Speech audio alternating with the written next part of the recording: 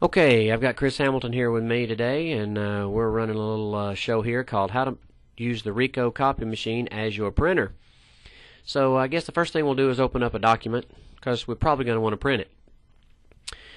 And we'll wait for just a second as my document opens there, or maybe more than a second before my document opens there. Wow, it's taking a long time for my document to open there. Maybe I didn't click it. There we go. I have no idea what that's all about, but we're going to go to here and here and here, or however it is you go to print. We're going to choose the Ricoh. Then we're going to go to Properties. And under Properties, it looks like we're going to have to figure out, for job type, we want to do a hold print or stored print? Neither? Locked print. Details. User ID. Can this be anything they want? Anything you want. This can be anything you want. So I'm going to do Crawdad. And the password can be anything I want.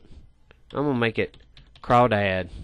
I didn't do it. Oh, it has to be 4 8-digit numbers. So I'll just do 1, 2, 3, 4. Okie dokie.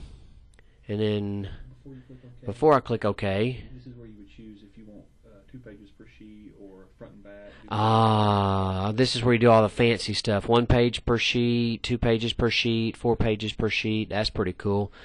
Front and back, open to left. Staple.